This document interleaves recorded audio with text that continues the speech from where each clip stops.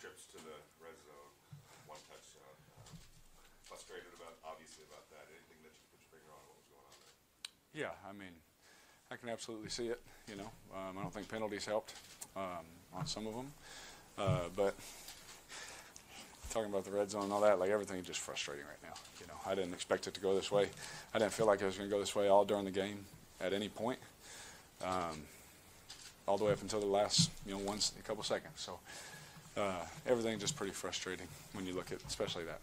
When you've been in that situation so many times this year, do you feel like it's done? We're going to do this again, just like we absolutely, just like I always do, and everyone on the sidelines like, oh, we're going to score, and we believed it. We went down there.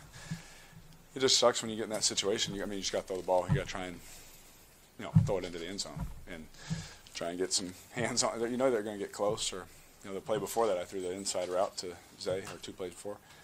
There's 3 bodies in there. It's just at that time you got to get the ball in the end zone, and it sucks that it comes down to something like that. I wish it didn't. I wish we would execute a little bit better earlier on, so it didn't come down to that. But going down the field, we have full confidence. What did you see in the last play along with the interception? What did you see in that play? Yeah, the hook player was, right there near the hash, and, it's a swirl route, so he's coming back in. It's going to be a tight, it's going to be hands everywhere, And I just tried to throw it hard to where the guy wouldn't catch it. He made a great catch, but it sucks, man. Just trying to throw it away from the safety, move the safety, and give Zay a chance to win the game. And he ran, he did his best, ran a great route. But I can't not say 57 made a great play. He made a great catch. Rich said he felt like you guys improved on and off the field this year. It's probably hard to focus on that right now, but do you feel like that sort of thing can help build a foundation? Yeah, I hope so. I've been in this situation before. And after the 2016 season, especially because I broke my ankle, there was so much oh, we're going to do everything now, And that's fine. But I think we came back a little arrogant. I think we came back a little pompous, and we didn't work the same, And arguably had a more talented team. And so the drive now is to make sure that doesn't happen. Because I've experienced that. And to make sure that doesn't happen, so we do keep going forward. Now that we've experienced this, you get out there and play, you're like, oh my gosh, this is not different. You don't know until you play it, in a playoff game. But you get out there and you're like, oh yeah, we can do this. And so you get a taste of it.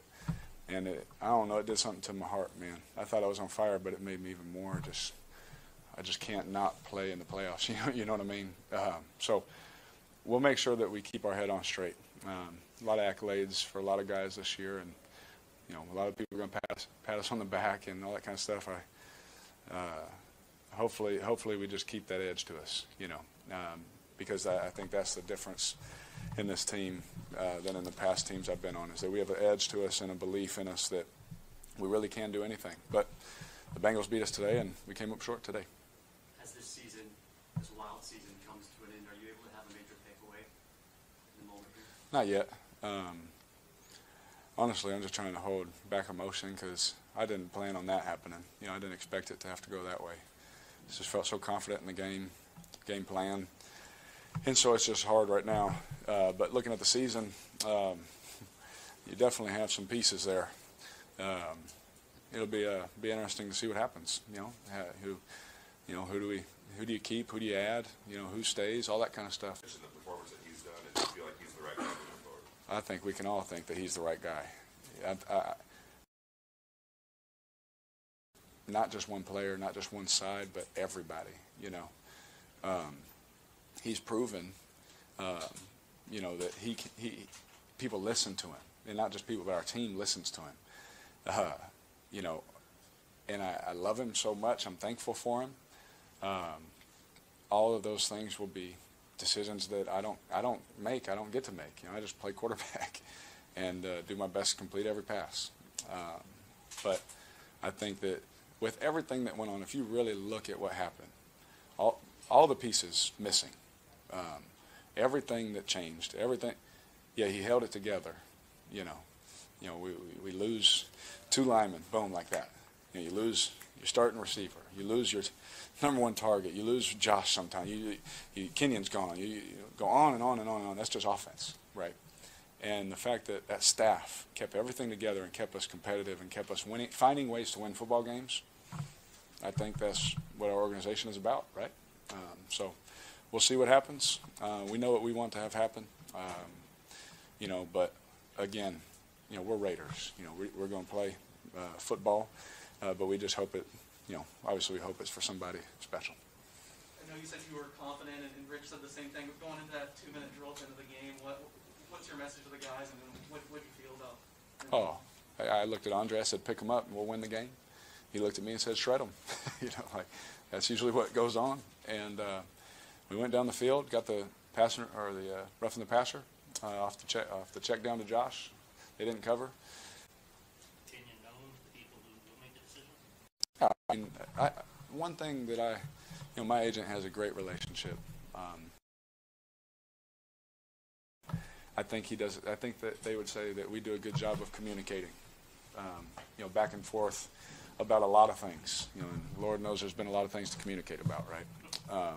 And I think that, when the time comes, I never want to face-to-face, do that. I'm going to play quarterback, but my message will be talked about.